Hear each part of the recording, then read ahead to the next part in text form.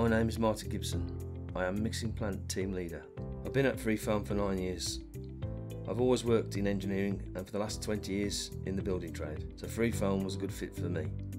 I moved to Northampton for this job and joined when the mixing plant was first built on our site here. It was a good opportunity to work and learn from very experienced colleagues like our mixing plant manager Martin Maycock and our General Manager Geoff Barnett. In the mixing plant I managed the mixing and blending of PVC, resin and other raw materials to make various PVC compounds, which are then used in the manufacture of our facia, soffit, rainwater and cladding products at our UK and Ireland factories.